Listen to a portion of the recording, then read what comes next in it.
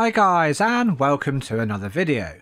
So in today's video we're going to be looking at a common problem where you may find you have to recreate your Docker image. So if that sounds interesting, let's get started.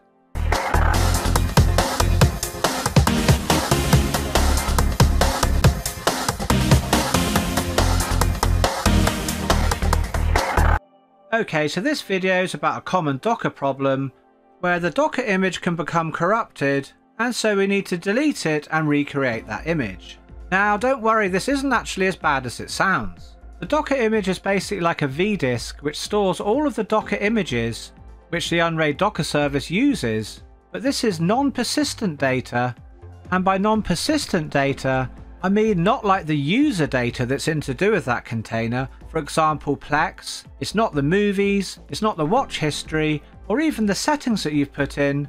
That is all persistent data which isn't stored in the Docker image. And we can see an example of that in action if we head across to the server and go to the Docker tab, and here we can see that MB needs an update. So if I click on apply update here, we can see here it's pulling down all the various layers, and with these layers it will update the whole Docker image, making a new image for this particular container. Looking here we can see it's removed the MB container. Then it spins up another container and then removes the orphaned image that's left behind. So each time we update a container, that whole container is actually removed and recreated. So each time we update a container, it totally removes the old one and creates a fresh one. And any updated container, of course it doesn't lose any of your user data, everything runs exactly as it did, because the Docker images don't contain any persistent data. All of that persistent data is either going to be in your app data or in one of your other Unraid shares. So any container on the Docker page that you either update or even remove, it won't remove any of your important data, it will just remove the container itself. And all of these Docker containers and images are stored on Unraid in a specific location, which we can see if we go to settings and then Docker here. So all of your non-persistent Docker containers and images are stored in this location here. And by default in Unraid, this is in a Btrfs vdisk. And some of you might be asking, what is a Btrfs vdisk? Well, Btrfs or BTRFS is a file system, and a vdisk is a file which is a virtual disk. And so all of our containers are stored here. And just like when we removed a container, it doesn't get rid of any of our persistent data, removing the whole Docker vdisk, that doesn't get rid of any persistent data either. And if we do delete our Docker vdisk, it's easy to recreate everything and be back up and running in no time. Now you might be thinking, just why would we want to delete this image anyway? And what can happen sometimes is this file becomes corrupted, which can cause either individual containers not to start or the whole Docker service not starting. So let's look at what these errors might look like. For an individual container, you might go to start it and you see an error like this, saying execution error, server error. But this error isn't necessarily a Docker image problem. You can also get this error if you've added a new container and it's trying to use the same port as what another container uses. You'll also see this error. So before you go recreating your Docker image, just check the basic things like that first. So you've checked that and there's no conflicting ports, then go back to settings, Docker, in the top right here toggle to advanced view, scroll right down to the bottom, check this tick box here where it says correct file system errors, and run a scrub on the Docker image. Once that's done, go back to the Docker tab and try starting the container again. And if you still get the same error, in the top right hand side, toggle across from basic view onto advanced view here, then clicking on force update here will cause the container to be recreated. Sometimes this can help. So let's put it back to basic view and try starting the container again. Okay, this time it's working, so it looks like it's all good. Okay, but what if it doesn't work? When you came back here to start it again, we got the same error. Well, this time what we can do is we can take it one step further. We can click onto the container, click onto remove, make sure we've got this ticked, also remove image, click onto yes, delete it. That will remove the whole container.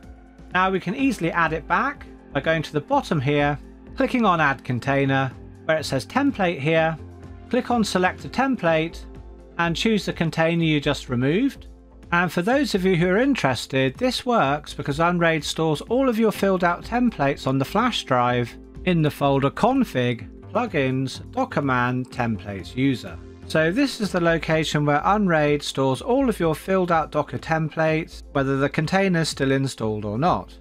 So if I click on Binhex Crusader here, it's going to fill in the template exactly as I had it before. So with that done, I'm just going to click apply. So now this is downloading the container again fresh, so with any luck, maybe it will fix the problem. Okay, so with that done, I can see that the container's running, there's no error so far. So let's open the web UI and take a look, and Crusader's working fine. But if you weren't lucky and it hadn't fixed the problem and you went to start the container and you're getting the same error, well, probably the only thing we can do then is try rebuilding the Docker image. So as well as having problems with individual containers, we can also have problems with the whole of the Docker service. That looks like if we click onto Docker, it will say the Docker service has failed to start. And going to settings here and going to Docker, we can see the Docker service is enabled, but we can't start it. And again, before doing the nuclear option and deleting the Docker file, do some basic checks, turn off the Docker service, and then turn it back on to restart it. And if after doing this the Docker service still fails to start, well, it's worth us trying to restart the server. And if after a restart we go back to the Docker tab and it's still the same, well, I think it's time to remove the whole Docker image and rebuild everything. So to recreate the Docker image, we need to go to settings here, then Docker, and we need to turn off enable Docker. We need to set that to no. And now under the section here, Docker vdisk location, on the right hand side here we're going to check delete vdisk file. With that done, the button here turns to delete. We need to click that and that will remove the Docker image.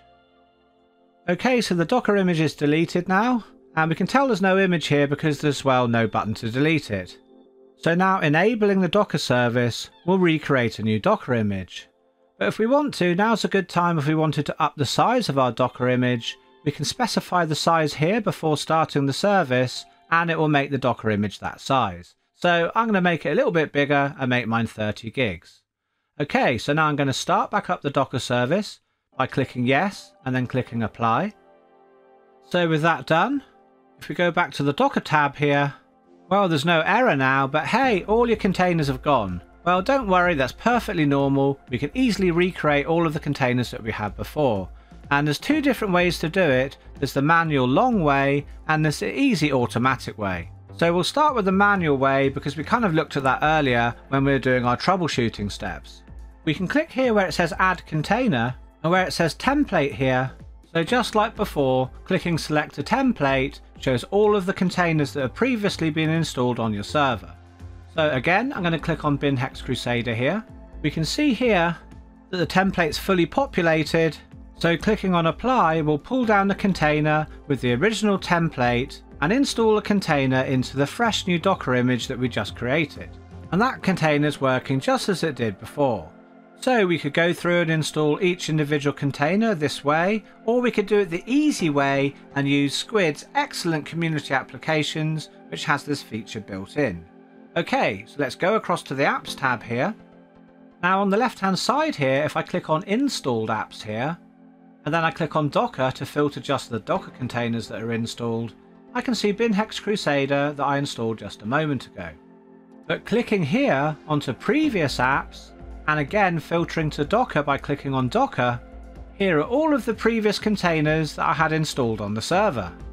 And again, Community Applications knows what containers you had installed because the templates of previously installed containers are kept on your flash drive.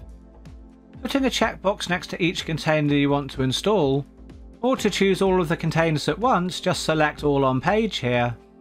Then to reinstall your selected containers, just click on Install Selected Applications here, and when prompted, click Yes, install them. That will pull down all of the containers and reinstall everything back to how it was. Now obviously this can take some time, so I'm going to fast forward this and skip forward in time to the end to save you getting bored watching that. Hey Doc Brown, what are you doing here? I said you could be in the last video about macOS and Time Machine because that, well, it kind of seemed relevant. When this baby hits 88 miles per hour, you're gonna see some serious shit.